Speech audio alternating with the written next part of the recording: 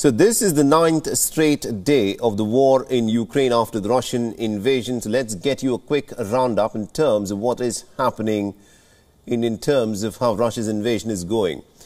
Now, in the first sign of an agreement on any issue since the war began, Russia and Ukraine have agreed on the need for a humanitarian corridor and also a possible ceasefire around them for the civilians to get safe passage. The Ukrainian President Volodymyr Zelensky has called for direct talks with Russian President Vladimir Putin, saying that it is the only way in which this war can be stopped.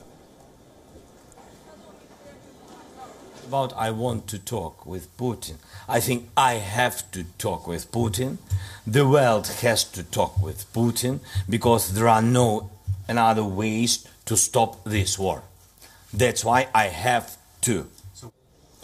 The President Vladimir Putin, however, has said that the Russian invasion of Ukraine is going according to plan despite the fierce resistance and deepening international isolation, and also the reverses that the Russian military has in fact incurred. The Russian forces, meanwhile, are laying siege to the key Ukrainian port city of Mariupol. The city has reported constant shelling for the last 24 hours. Multiple apartment buildings were on fire, and the city's officials have said that they cannot evacuate the wounded at this point of time.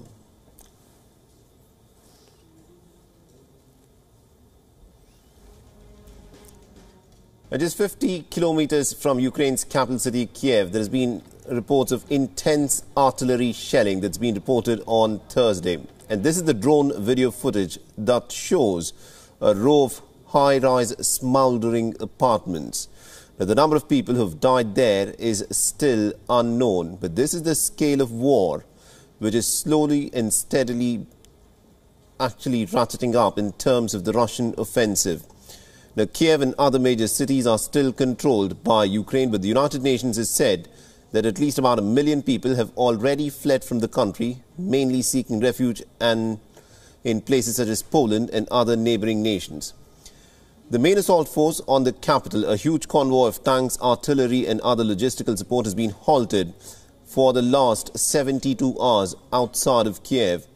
Meanwhile, the US Secretary of State Antony Blinken arrived in Brussels, where he is expected to participate in a meeting of NATO foreign ministers later in the day today. Blinken will visit 6 European nations this week, including the Baltic states and Moldova, which are on the edge due to the current situation.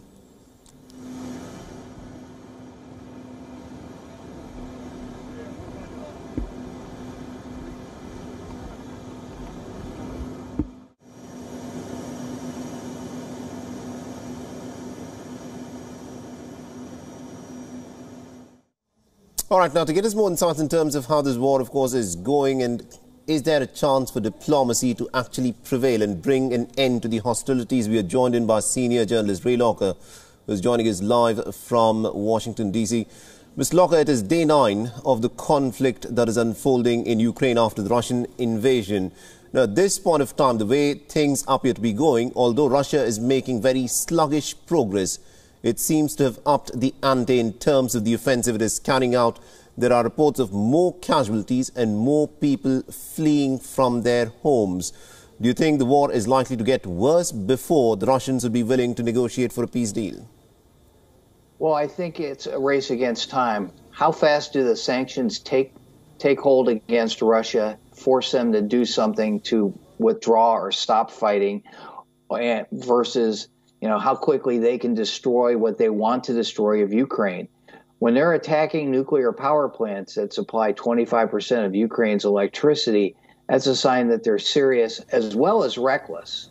I mean, Ukraine was the site of one of the worst nuclear power plant disasters in 1986 at Chernobyl. They want a repeat of that. That laid waste to a huge swath of Ukraine 36 years ago. For the Russians to be doing this is reckless, bordering on insane.